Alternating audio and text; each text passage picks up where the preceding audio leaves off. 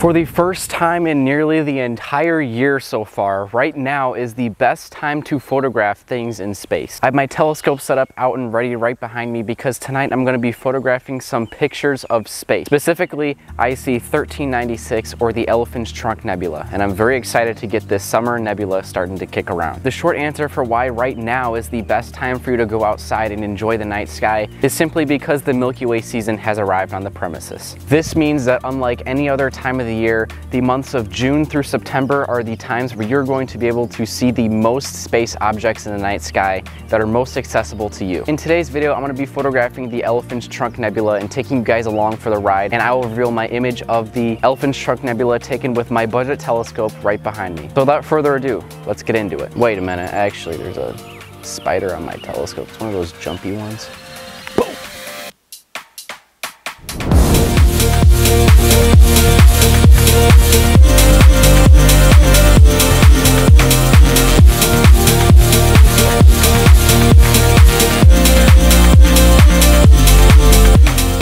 Even though it's the best time to photograph objects in the night sky right now, there is a big problem at hand that's affecting a lot of the Midwest area or kind of just in North America. But the problem is the wildfire smoke, the Canadian wildfire smoke specifically. The wildfire smoke from the Canada wildfires has been a thing that's been going on for probably about a couple years now, and every single summer it's put a halt on some of my astrophotography things. And the problem with this is that because, I mean, I'm looking at it right now, the visibility is pretty bad right now. And you also can't really see blue skies anymore, even when it's supposed to be sunny. On the other hand, this makes imaging very, very difficult at night because you have to shoot through a lot of wildfire smoke, and it basically makes the skies overcast if you want to compare it that way. We've been dealing with a lot of the heavy smoke because it's been blowing down into the Midwest. So big problem for any astrophotographers are living around here. But when it's not as dense, you still are able to image and get some decent pictures at least. So save the more faint targets for a dark sky site, maybe in the west that's away from a lot of this stuff. This of course puts strain on my telescope mount, the Skywatcher GTI, because it has trouble finding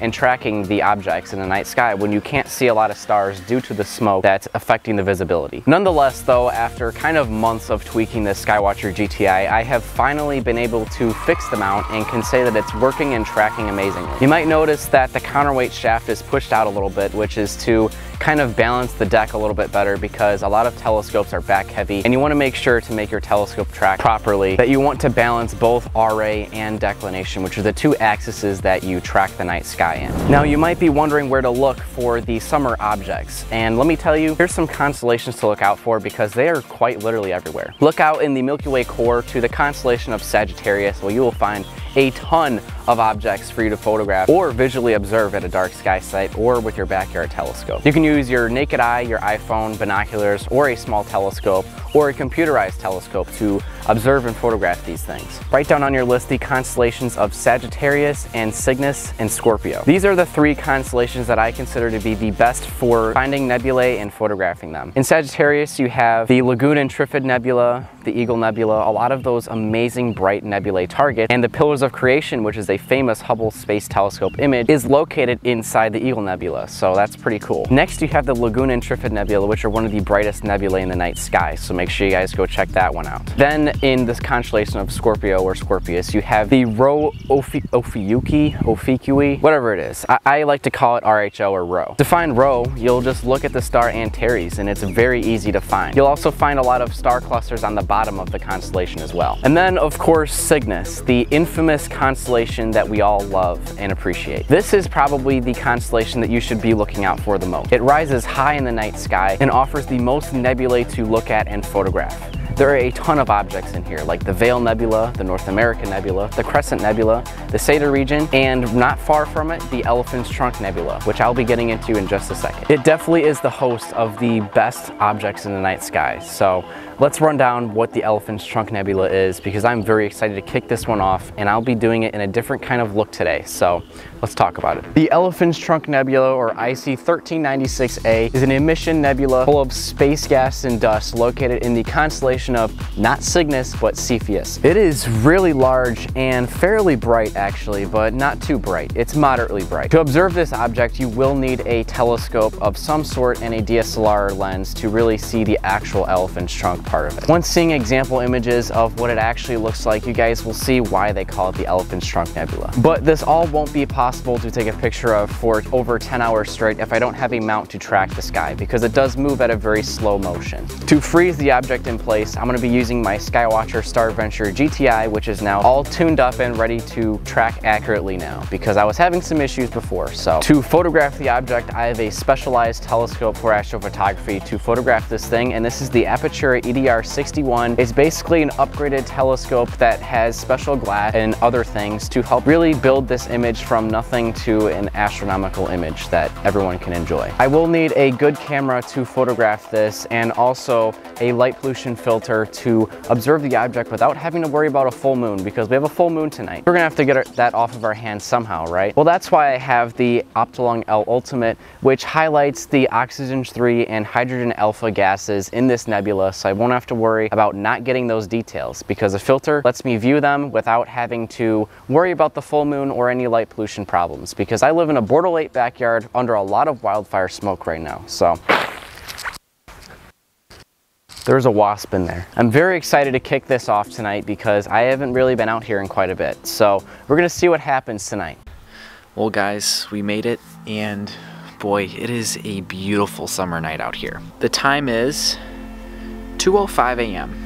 Yeah, I won't be going to bed for another hour and a half. Even though, despite the strawberry moon with its whatever 130% bigger brightness or whatever they say on the news, and the smoke in the air, other than that, we are having a beautiful, clear night out here. One of the first that we've had this summer. It really does feel odd being out here in shorts and a t-shirt, and surprisingly not really having a lot of the bugs come out and eat me yet. But we are gonna get to that point soon, so fingers crossed.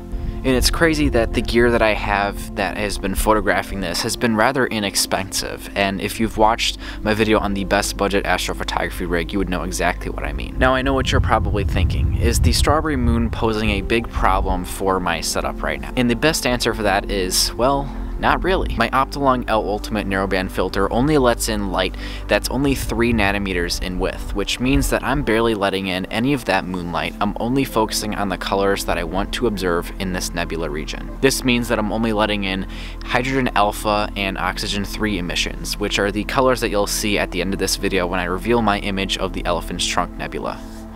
I don't have to worry about the moon, and I've heard that the Optolong L Ultimate can pierce through thin clouds and even some moderate smoke, so we're gonna see if that's true tonight. I plan on photographing this for a couple more nights because I want to add some exposure onto this thing. The smoke's having a moderate impact on my images, so I want to make sure that I'm making them look as best as I possibly can. Man, I just can't wait to make more videos out in the backyard for you guys. I mean, this is just absolutely stunning, and I really hope that we get those northern lights soon, because it's quite magical to see northern lights back here. I think what I've said is all said and done, and I hope you guys enjoy my image of the elephant's trunk nebula at the end of this video, which should be coming at you in a few seconds. I hope you took something away from this video, and clear skies. I'll see you guys soon.